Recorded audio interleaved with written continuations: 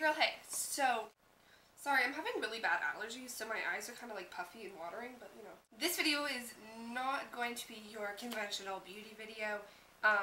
In essence, it is like all about beauty, but not the beauty you're thinking of that all my videos are about.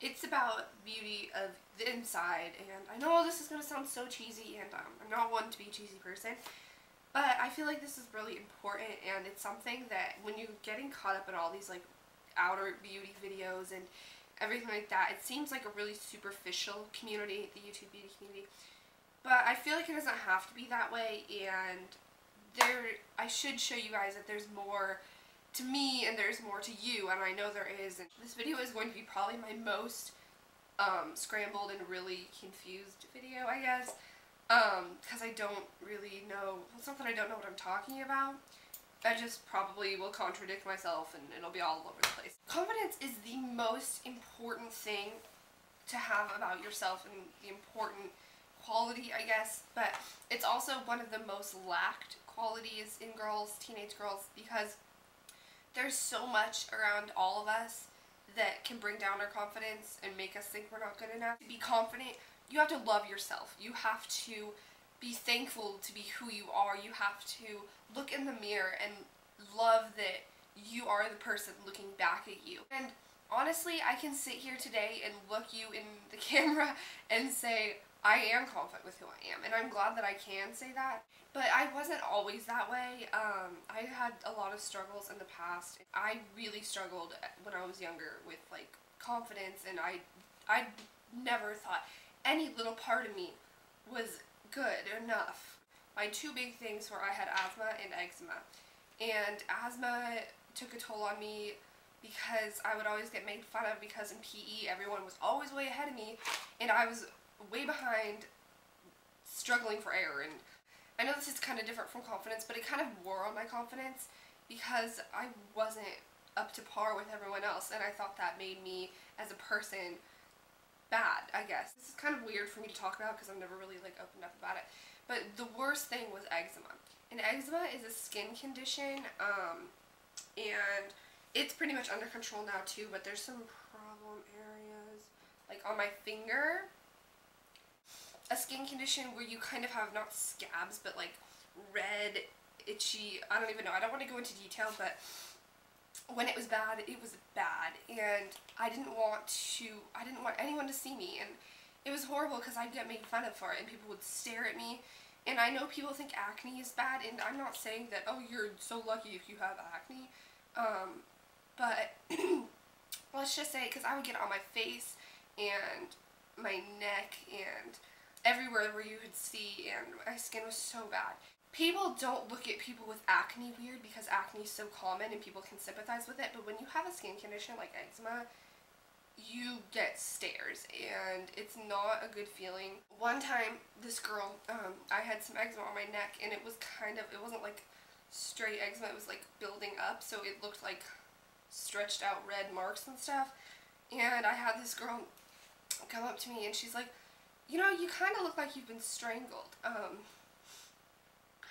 Okay, sorry, this isn't allergies. Yeah, this is kind of hard for me to talk about, but, and I was so not comfortable with myself. Okay, I need to stop talking about me because this is not what the video is about. All of those things, and things people said to me, and horrible things like that, I don't think I would be the person that I am today and would be so confident in my own skin, so to speak, if I hadn't gone through that. So when you think something's wrong with you, I mean, you can't let what people say really affect you as a person, because what people think of you and what they say to you, it doesn't define you.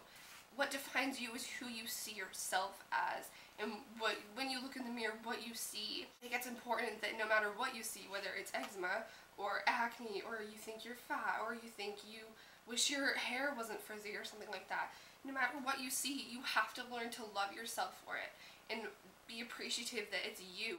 You're unique and you're not like everyone else, and I just don't understand why they would say that. But I mean, that's not the point. They could have whatever their reasons, but honestly, if someone calls you ugly, they're even uglier because on the inside, because they can't see what's like the beauty in you.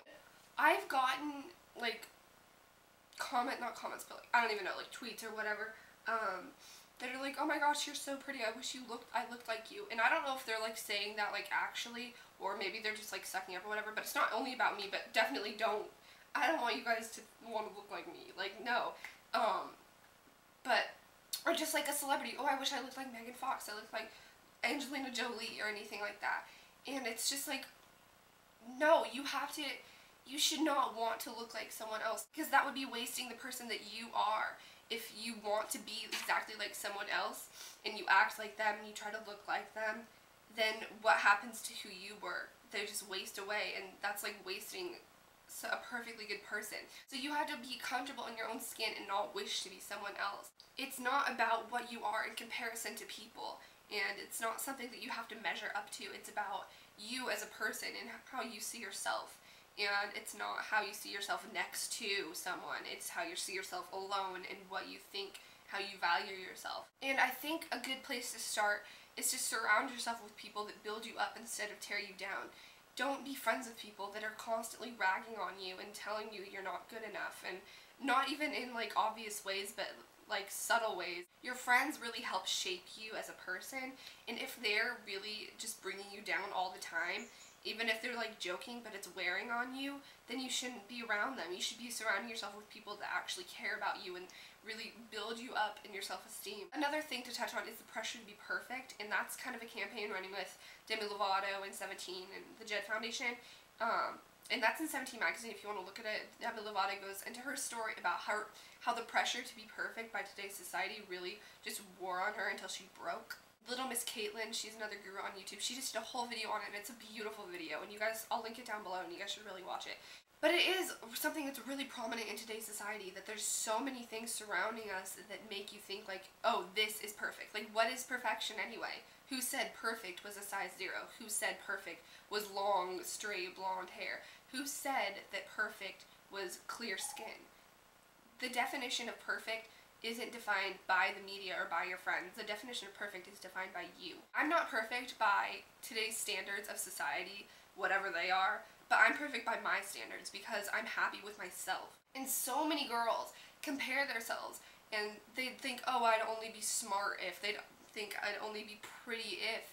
I'd only be happy if, ... and you don't have to think that. I think something that's really important about that is focusing on who you are, not what you're not. You know, this kind of goes back to the glass is always half full. What things are you? I'm creative, I'm different, I'm happy. Think of things that make you you and make you different and make you good as a person, not things that you're lacking. YouTube kind of goes along with this because there's so many people out there judging people that make videos, and it's really, really sad, because, like, I know there's people watching this right now that are wasting their lives because they don't like watching me, and they're just looking for things to pick on me about. Honestly, when someone comments, you're fat, it doesn't make me want to go starve myself and run a few miles. When someone comments, wow, your skin is ugly, it doesn't make me want to go put on more foundation. It just, people, what they say, it doesn't affect me as a person. It just, I still go by the standards of how I see myself. And I see myself as perfect in my own way. Just let pride be your foundation, and let optimism be your eyeshadow. Let forgivingness be your mascara, and let a smile just be your setting spray. That's all you need to be confident, is the inner qualities. When you're confident, that's when you look in the mirror and forget what everyone has ever told you is wrong with you, and you look at yourself and see the beauty that's there.